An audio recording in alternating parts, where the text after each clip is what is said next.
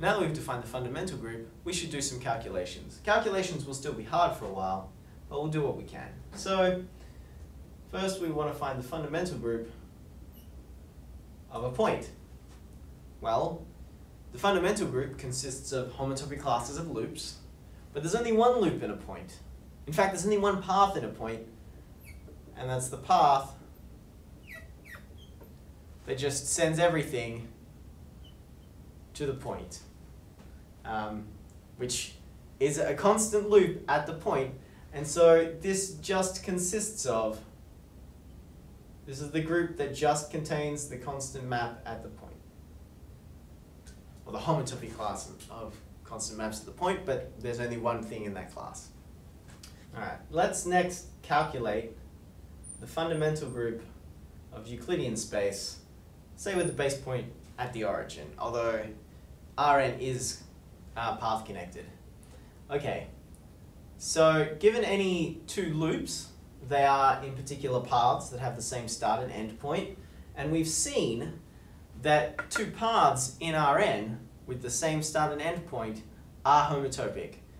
So F and G mapping into Rn with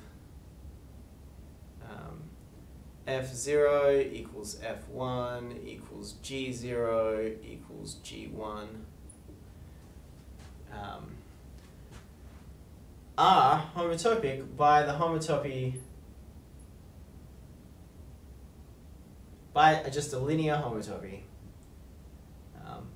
This works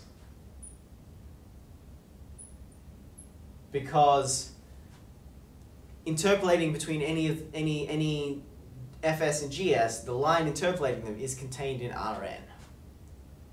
So this also is the trivial, it has trivial fundamental group with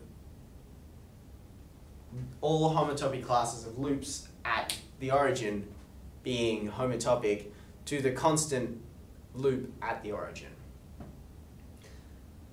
So this argument that I've used, that there's a linear homotopy, relies on the fact that Rn is convex. That is, any line between these 2 points is contained in Rn. So let's see what can go wrong.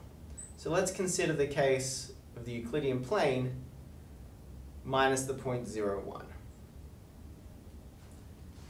So we have a Euclidean plane. We have the point 0, 1, which is missing. And now we might have some loops, and I'm going to let one of my loops be like this. And I'm going to call that F. And I'm going to let another one of my loops be like this. And I'll call this G. Alright, now suppose that this point is F of a half, and that this point is G of a half.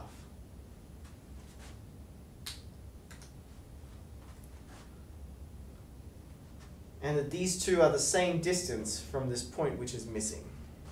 Well, in that case, this homotopy won't work because at